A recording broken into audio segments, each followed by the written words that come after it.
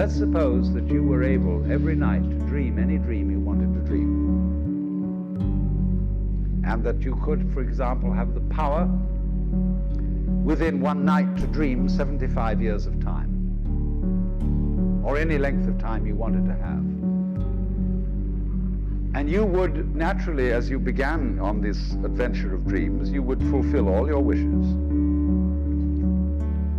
You would have every kind of pleasure you could conceive.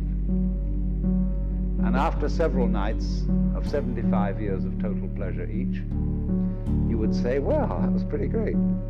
But now let's have a surprise. Let's have a dream which isn't under control. Well, something is going to happen to me that I don't know what it's going to be. And you would dig that and come out of that and say, wow, that was a close shave, wasn't it? Then you would get more and more adventurous, and you would make further and further out gambles as to what you would dream. Finally, you would dream where you are now. You would dream the dream of living the life that you are actually living today.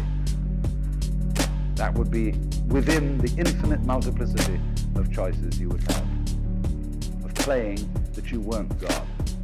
Because the whole nature of the Godhead, according to this idea, is to play that he's not. The first thing he says to himself is, man, get lost. Because he gives himself away.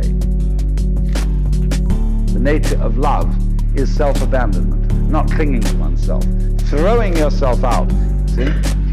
And that keeps things moving. That's the nature of life. So in this idea then, everybody is fundamentally the ultimate reality. Not God in a politically kingly sense, but God in the sense of being the self, the deep down basic whatever there is. And you're all that, only you're pretending you're not.